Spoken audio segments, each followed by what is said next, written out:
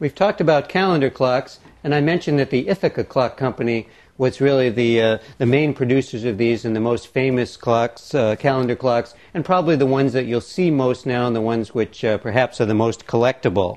This is an example of an Ithaca Clock Company shelf clock. In this case, you see the large lower dial like we talked about before. In this case, we see the day of the week indicated, and we also see the month indicated, as well as the pointer that tells you the day of the month. This little aperture here is so that you can see the pendulum swinging behind it, and you know your clock is running if you can't hear it ticking.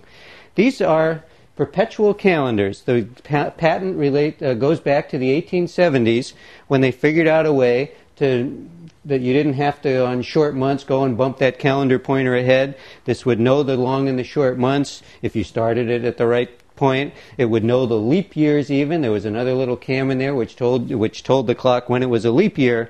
So these perpetual calendars are quite intriguing, and normally they can work right unless they've been oiled. This is just a little cautionary note.